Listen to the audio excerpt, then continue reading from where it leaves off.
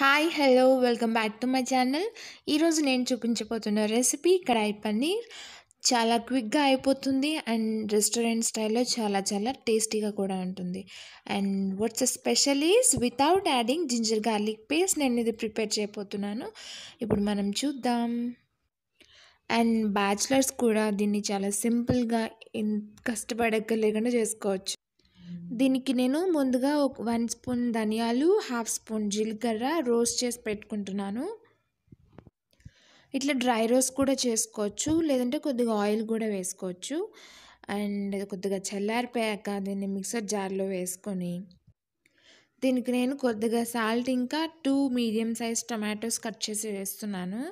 Tomatoes విడిగా అయినా వేసుకోవచ్చు, బట్ ధనియాలు అనేది స్మూత్గా కావాలి కాబట్టి నేను దీంట్లో టమాటోస్ యాడ్ చేస్తున్నాను. చూసారా, నాకు స్మూత్గా రెడీ అయిపోయింది అండ్ రెడ్ కలర్లో చక్కగా ఉంది. ఇప్పుడు టమాటో పేస్ట్ని పక్కన పెట్టేసుకున్నాను. సేమ్ అదే కడాయిలో నేను కొద్దిగా ఆయిల్ వేసుకొని నా మెయిన్ పన్నీర్ క్యూబ్స్ పెట్టుకున్నా కదా, నేను దాన్ని లైట్గా రోస్ట్ చేస్తాను. రోస్ట్ కాదు, యాక్చువల్గా సాట్ చేస్తాను అనమాట. మీకు కావాలంటే క్రిస్పీగా కూడా చేసుకోవచ్చు, బట్ నాకు వైట్ కలర్ అనేది అట్లా మెయింటైన్ అవ్వాలి, సో లైట్గా సాట్ చేసుకుంటాను నేను. నెక్స్ట్ నేను నా దగ్గర కట్ చేసి పెట్టుకున్న వెజ్జీస్ ఉన్నాయి. ఇవి కొంచెం ఫ్రై అయిపోయింది కదా, కొద్దిగా కలర్ మారింది. ఇప్పుడు నేను ఆ వెజ్జీస్ అన్నీ క్యూబ్స్లా కట్ చేసుకున్నాను. నేను మరీ చిన్నగా కాకుండా ఒక మీడియం సైజ్ ఆనియన్ కట్ చేశాను 100 grams పన్నీర్కి. And 1 full capsicum cut చేశాను. And 1 small size carrot cut చేశాను.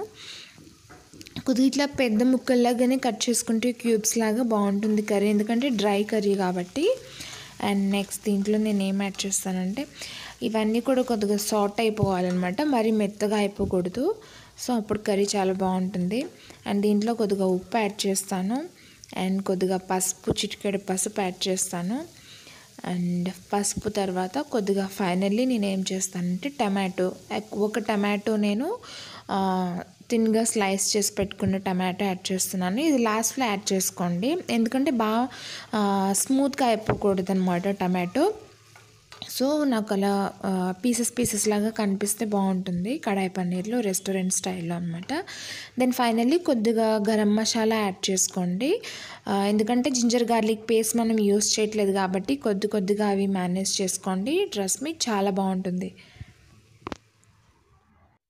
ఇది ఒక 5 మినిట్స్కి టమాటో కొద్దిగా సాఫ్ట్ అయిపోయింది కదా, ఇక్కడితో మనం దీన్ని స్టాప్ చేసేయచ్చు సాటింగ్ అనేది.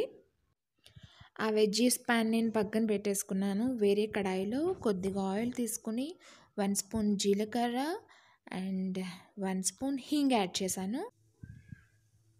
కొద్దిగా ఇంగువ వేసాను. ఇంగువ వేస్తే చాలా చాలా డిఫరెంట్ టేస్ట్ వస్తుంది.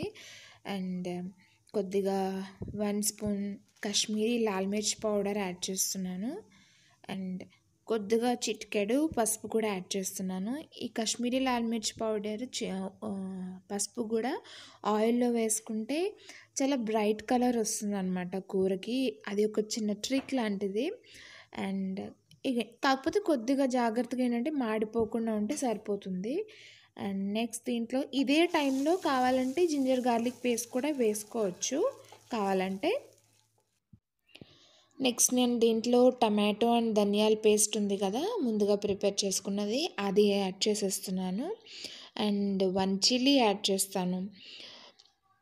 మీకు కావాలంటే ఎక్కువ యాడ్ చేసుకోవచ్చు, 2-3 కావాలంటే 2-3 యాడ్ చేసుకోవచ్చు చిల్లీస్.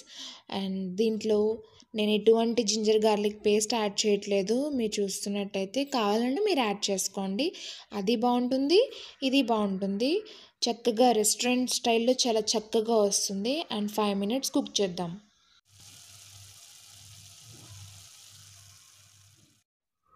ఇప్పుడు ఇది దగ్గరికి వచ్చేసింది కదా టమాటో పేస్ట్ అనేది. ఇప్పుడు నేను దీంట్లో ఏం యాడ్ చేస్తానంటే వెజ్జీస్ ఉన్నాయి కదా, ఆ వెజ్జీస్ వేసేస్తాను. దీంట్లో సార్ట్ చేసుకున్న వెజ్జీస్ ఉన్నాయి కదా, అవి వేసేస్తాను. అండ్ ఇప్పుడే మనం దీంట్లో సాల్ట్ కానీ కారం కానీ స్పైసెస్ ఏమైనా తక్కువైతే యాడ్ చేసుకునే టైం, ఎందుకంటే లాస్ట్లో మనకు అంత ఎక్కువ అబ్జార్బ్ చేయదు. ట్రస్ట్ మీ, చాలా చాలా చక్కగా ఉంది, టేస్టీగా, యాజ్ ఇట్ ఈజ్ రెస్టారెంట్ స్టైల్లో ఉంది అనమాట. ఇప్పుడు నేను దీంట్లో లాస్ట్గా కొద్దిగా కసూరి మేతి యాడ్ చేసుకుంటున్నాను. అండ్ చాలా ఫ్రాగ్రెన్స్ అయితే మాత్రం చాలా బాగుంది ఫ్లేవర్. ఫైనల్లీ దీన్ని మనం ఇంకొక 2-3 మినిట్స్ కుక్ చేసుకుందాం. అంతే, అయిపోయింది. ఇప్పుడు నేను ఈ ప్రిపేర్ అయిపోయిన కడాయి పన్నీర్ని ఒక సర్వింగ్ బౌల్లోకి తీసేసుకుంటాను. చూసారా, white and green and red కలర్లో రెస్టారెంట్ స్టైల్లో చక్కగా కనిపిస్తుంది. మనం జింజర్ గార్లిక్ పేస్ట్ వేసుకోకపోయినా కొన్ని కొన్ని డిషెస్ చాలా చాలా టేస్టీగా వస్తాయి.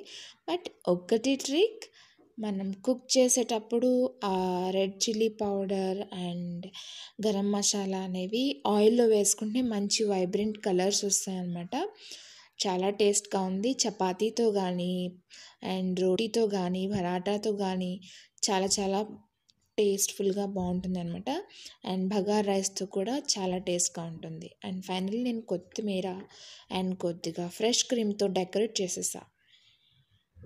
మీకు కనుక ఈ రెసిపీ నచ్చితే ట్రై చేయండి అండ్ ఎలా వచ్చిందో నాకు కమెంట్ చేయండి. Thank you for watching. Bye.